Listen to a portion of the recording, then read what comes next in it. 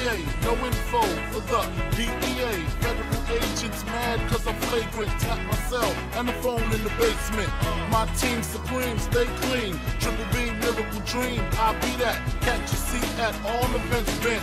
Gats in holsters, girls on shoulders. Playboy, I told ya, being mics to me, lose too much. I lose too much. Step on stage, the girls do too much. I guess especially when with lame do too much. Me lose my touch, never that. If I did, ain't no problem to get the gap where the true players at.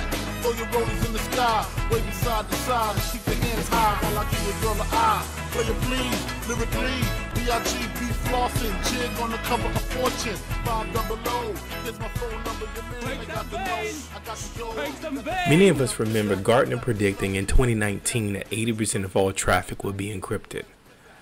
Zscaler last fall reported that 80% of all attacks now use encrypted channels. So now we have to ask ourselves some very important questions. Is that hair gel? Where's the phenylacetic acid? We should be asking the question, what's an inexpensive way to examine north and south, east and west encrypted traffic in our environment?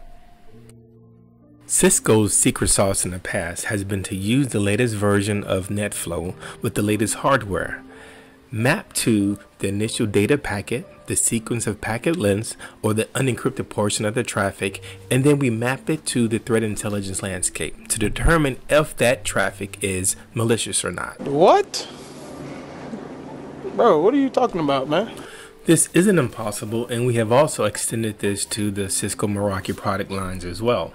So ETA is definitely an easier solution to do with our router and switch and wireless environment. Now let's look at an easier way to do this with our firewalls. Cisco in Firepower 7.1 with Snort 3 started experimenting with something called EVE, Encrypted Visibility Engine. EVE has the capability, without having to decrypt the traffic, to examine an encrypted session, make a determination to identify the client that kicked off the process, determine an operating system, and can tell if the process contains malware or not. I know what you're thinking. How much does something like this cost? $1 million. It's $3.99 if you have a threat subscription license. And you will respect my authority! So this isn't rocket science to set up. It's not as difficult as you may think. So let's examine it, walk through a couple of things, and you can see how simple it is. So let's get started looking at a typical access control policy in the FMC.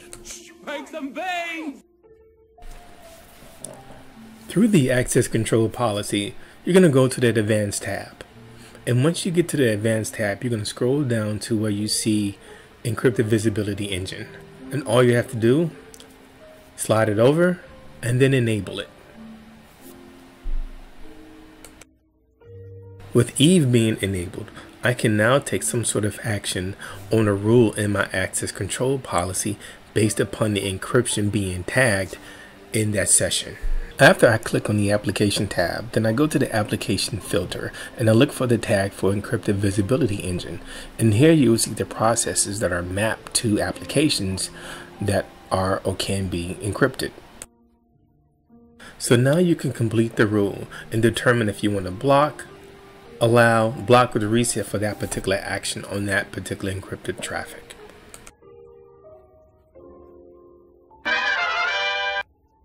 Let's go to Overview, into the dashboard and the Summary dashboard, and let's look at the totality of encrypted traffic that's in our environment. From the Summary dashboard, you're going to navigate to the Switch dashboard. Then you will see Application Statistics, navigate there, and then to Encrypted Visibility Engine. Now you can see the connections based on the process name and the confidence level of the identified threat. Let's go to Unified Events through the Analysis tab and look at the encrypted traffic through the box that we can actually filter on. Continue. Oh, I'm sorry. Did I break your concentration? When I get to the Unified Events view, I want to filter out anything that we don't know 100% what the process is based upon the application that called that process.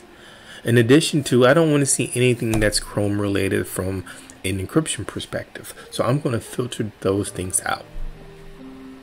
As we make a selection on one of the entries, we're able to see the telemetry data for one of the encrypted sessions. Now I want to look at the encrypted traffic that we have classified as malware and look at the telemetry data of it.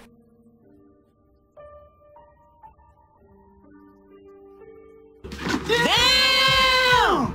I'm able to see the confidence score mapped to the visibility process that is classified as malware.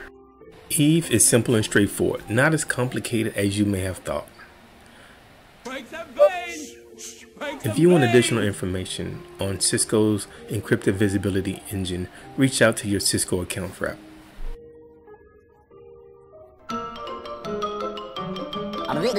That's all, folks.